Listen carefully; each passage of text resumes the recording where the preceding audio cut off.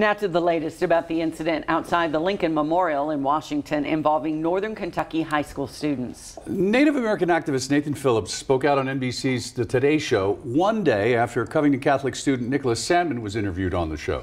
Angie Bevins here with what Phillips had to say. Kevin and Nancy, 16-year-old Nicholas Sandman and dozens of his classmates had just attended the March for Life rally when he says a group of self-proclaimed Hebrew Israelites started taunting them. Sandman says his chaperone gave the students permission to shout school chants. Well, that's when Nathan Phillips can be seen in video walking up to the students and to the protesters. Now, Phillips says the Covington Catholic students were angrily chanting at the group of Black Hebrew Israelites in that he was trying to de-escalate the situation.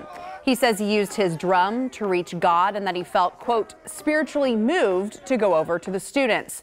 When asked about 16-year-old Nicholas Sandman's interview with the Today Show on Wednesday, here's what Phillips had to say. Coached and written up for him, insincerity, lack of responsibility.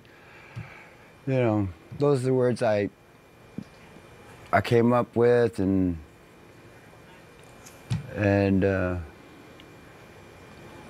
but then I went to go pray about it. And then I woke up with this forgiving heart, and so I forgive him. Students at Covington Catholic and Phillips both say they have received threats after being thrust into the national spotlight. Police in Covington have been sent to investigate, and today, after suspicious packages were sent to the Catholic diocese there. Back to you. Thanks, Angie.